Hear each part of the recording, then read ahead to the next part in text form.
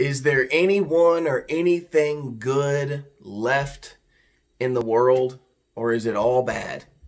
Well, grab a Bible and turn open to Genesis chapter 4 and verse 13. Hey everybody, this is Pastor Justin Walker, and I'm on a mission to get as many people into God's Word and take as many people through God's Word as are willing to go with me.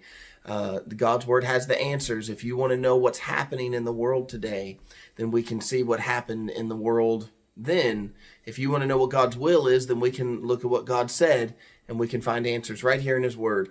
And so every day we're going to go through the scriptures from Genesis to Revelation.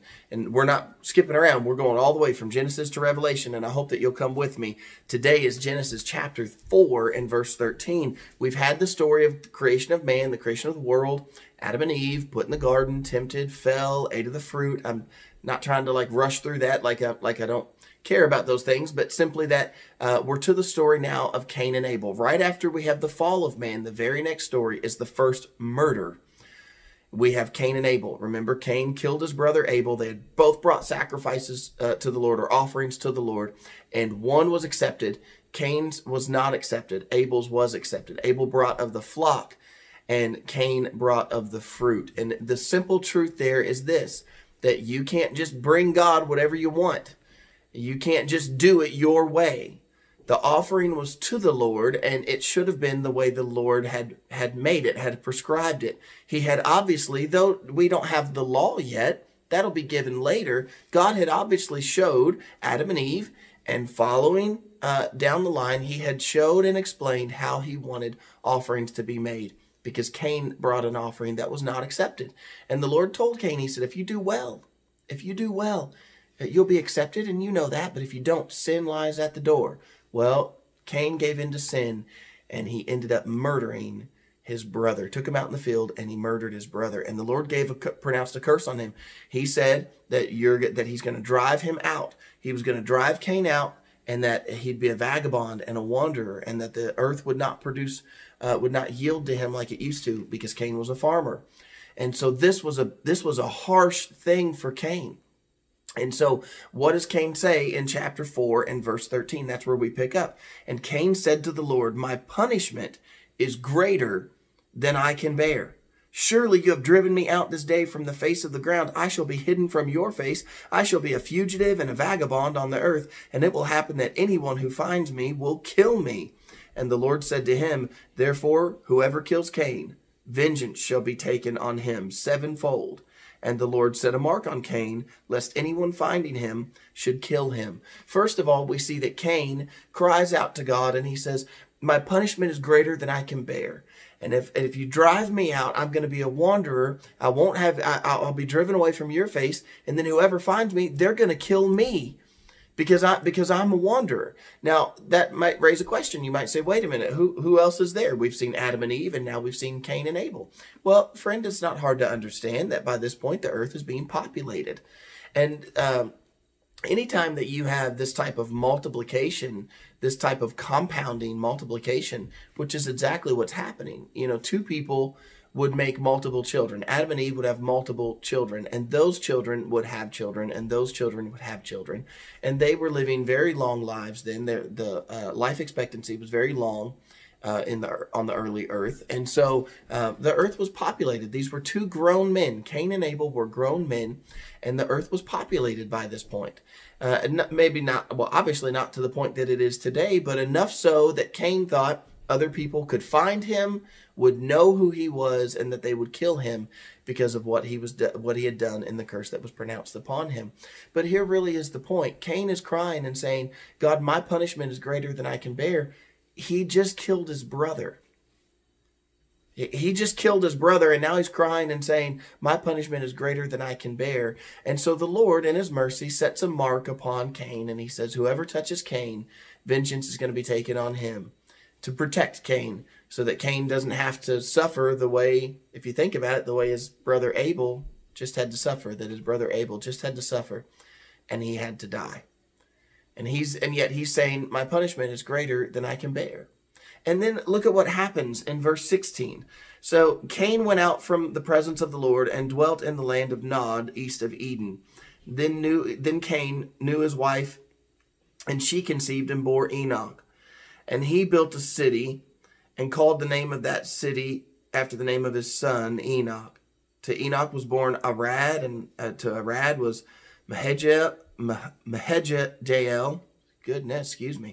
And to Mahajeel begot Methushael, and Methushael begot Lamech. Then Lamech took for himself 2 wives. The name of the one was Ada, and the name of the second was Zillah. And Ada bore Jabal, and he was the father of those who dwell in the tents and have livestock. His brother's name was Jubal. He was the father of those who play the harp and the flute. And as for Zillah, she also bore Tubal-Cain, an instructor of every craftsman in bronze and iron. And the sister of Tubal-Cain was Naamah. Then Lamech said to his wives, Ada and Zillah, hear my voice. Wives of Lamech, listen to my speech, for I have killed a man for wounding me, even a young man for hurting me. If Cain shall be avenged 7-fold, then Lamech 77-fold. Did you catch what just happened there?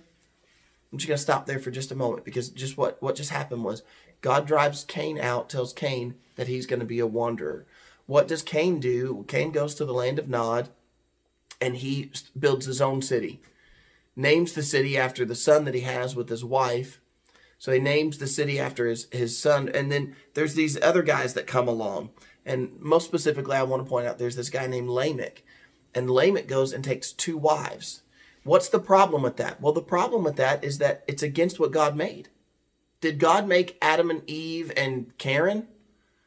Was it Adam and Eve and Karen? No, it was Adam and Eve.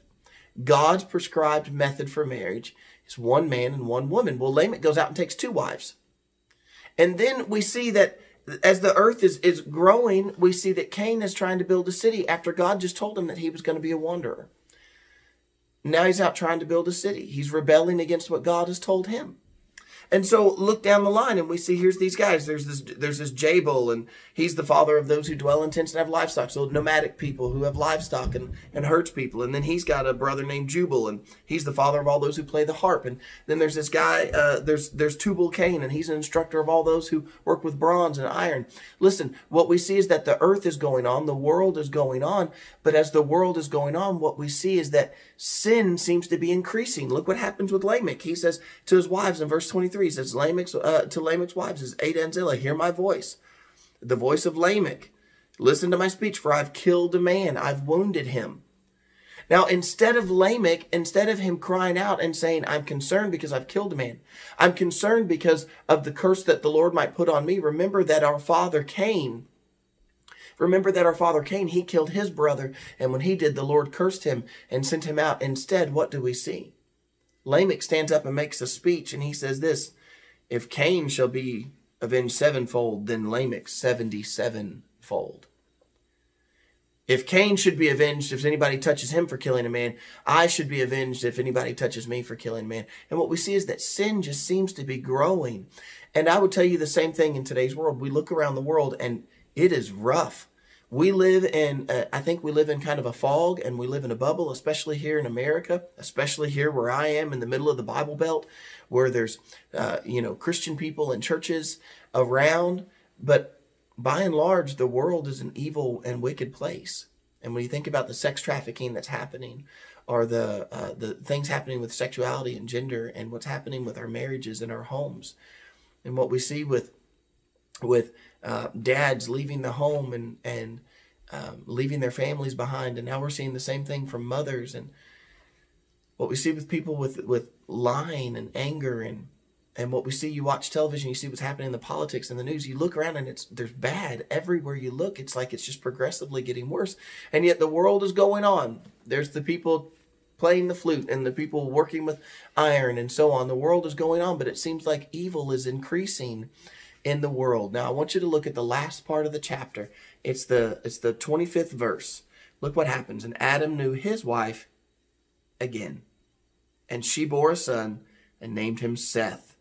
For God has appointed another seed for me instead of Abel, whom Cain killed. As for Seth, to him also a son was born, and he named him Enosh. Then men began to call on the name of the Lord. Do you see that at the end of the chapter? The Lord blesses Adam and Eve, graciously blesses them with another son. And she names him Seth because the Lord had given them another son in place of Abel, who Cain had killed. You can almost see that, like, Adam and Eve were mourning. And then finally Adam knows his wife Eve again. They come together again and they have another child. And this child is Seth. And God gives them, he blessed them with Seth. And why is he blessing them with Seth? Because there was supposed to be a promised seed. There is one who would come who would crush the head of the serpent. Cain killed Abel. Abel's gone, not him. Cain's out of it, not Cain. The Lord gives them another son. It's going to be through the line of Seth that the Savior would come. Eve now has a harsh reality to face. It may not be Seth who would crush the head of the serpent. You know, before she might have thought, is it Cain? Is it Abel? But now she has a new reality. It's probably not Seth either. It might be through his line, but it's not him. It's not him who would crush the head of the serpent, but one who would come through him. And that's true. The one who would come is Jesus Christ. And look at the last part of verse 26. Then men began to call on the name of the Lord. Through Seth's line, what do we see?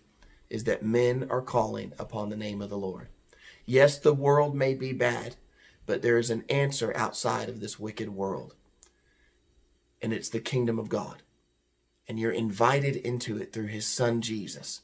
If you call on the name of the Son, then you shall be saved. That's what the Bible promises. And so, yes, the world is wicked, but you don't have to fall to that.